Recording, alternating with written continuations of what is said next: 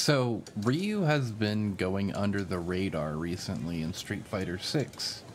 Even in tournaments, he's been absent, and I haven't really seen him. Like, in Tampa Never Sleeps, if you don't know what that is, it's one of the more higher-known online tournaments, and it hosts multiple games, you know, like Guilty Gear, all the anime games, and all the mainline games like Street Fighter and Tekken.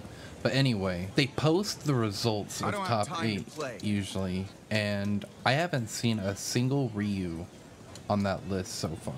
And I don't know why, because he got a tremendous amount of buffs in the Season 2 patch. So let's go over what they are. So first off, with any Shoto, you know, their main game plan is zoning, right? Well, in Season 1, Ryu was pretty lackluster, Denjin especially. So, in Season 1, if Ryu had Denjin, he had to spend Denjin. But now he doesn't. Even with Hasho and fireballs. So now he can throw medium and light fireballs, but the heavy version will launch the Denjin version. And also, if you do the EX version. So now his zoning became 3 times stronger. Now he can probably keep up with Guile. He just has more options when it comes to zoning now, and just more unpredictability. So, you know, you can throw some light fireballs, some mediums, you know, speed it up just a little bit, catch them off guard, and when they least expect it, boom. Throw an EX or even on heavy, so you don't have to spend the meter.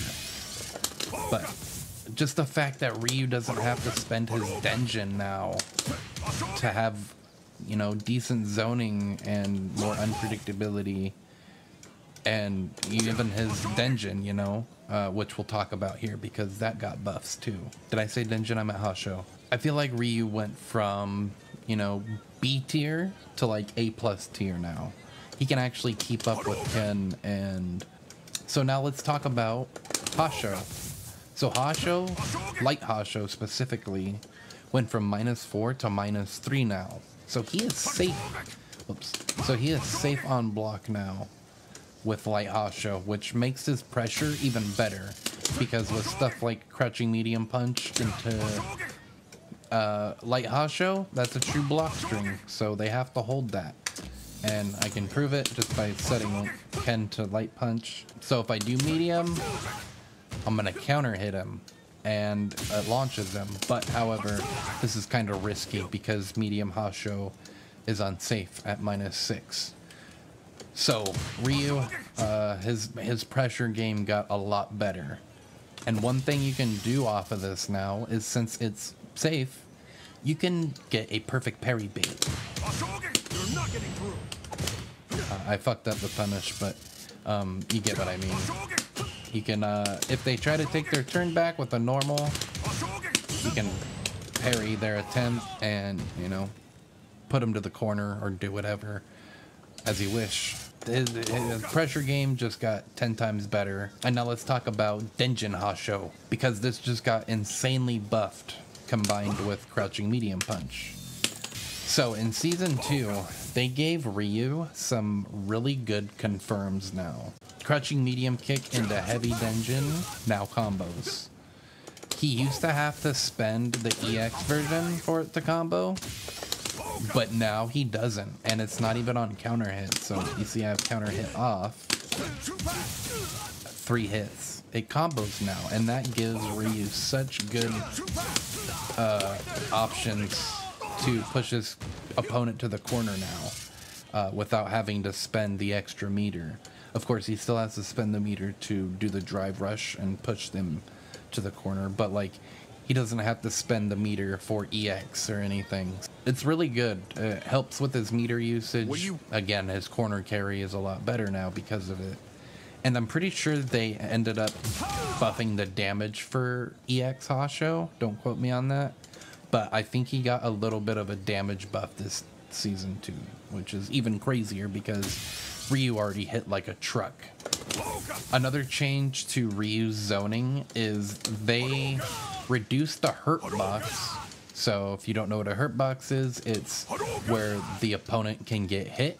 So you see I'm whiffing here, but if I walk a little bit forward, I can hit Ken's hurt box. So now that I got that explanation out of the way, Ryu's hurt box on his hands when he was throwing fireballs was expanded a little further than I think Capcom wanted. So they reduced it and made it harder for characters like Ken to reversal through it. Here, I have a recording set up to see if I can do it. So I have to be pretty close for it to happen. So if I'm like back here now, he's just gonna get hit by the fireball. Just kidding. I don't know why that's happening. But they did reduce the hurt box on his hands, so his zoning is slightly better. It's just Ken's DP is really good, and it has a long reach. But yeah, they did reduce the hurt box on his hands. You can even go look at the patch notes. So for even more combo ability with Season 2, they made Ryu's back heavy kick now ground bounce. So as you can tell, Ken kind of does a little ground bounce now. And you can follow up with a DP or even a Tatsu. Okay, maybe not a Tatsu. But like a donkey kick now. And it just makes it easier to connect with a DP. So now he has new routes. So combined with something like this, he can do that and then go into level 3 if you want to, you know, get some more damage or KO your opponent. But that's a huge combo buff for Ryu. Back heavy kick does some pretty decent damage too. So using that in your arsenal of combos could be beneficial. Get that extra bit of damage when trying to KO your opponent. And one last good combo buff that they gave to Ryu, and they kind of did it with Akuma first, is DP into level 3. So if you could tell right here, when Ryu DPs Ken's pretty far above Ryu. Now in Season 1, if you canceled into level 3, this would whiff. Ryu would literally go below the opponent and just follow, and he wouldn't even hit. But they changed this. They added more hit stop to the DP when canceling into level 3. As you can tell, Ken does not move upward when he cancels into the level 3. So this is a huge buff for Ryu, so he could do something like this. And I know it didn't do too much damage because heavy Denjin Hasho scales, but that did quite a bit of damage for a low Denjin confirm. But yeah, that's all the buffs that Ryu got in Season 2. I believe he is one of the better Shotos now. He might be better than Ken now, but like maybe tied with Akuma. Akuma just has all the tools that you could ask for. He has a dive kick. His fireball is really good as it recovers fast, and it's hard to jump in on him. His damage is ridiculous, yet he can die quick himself. So yeah, if you want to give Ryu a try, I think he's super solid now. He benefits players that have already solid fundamentals. So if you're a good fundamental based player, Ryu would fit you perfectly. You could do really well with him. He won't carry you because, like I said, he still takes fundamentals and whatnot to do well with him. But if you have those fundamentals, it will excel and show, and you'll see. So that's it for this video. This is DarkSense signing out, and I hope you take care. Money back, everybody wanna know.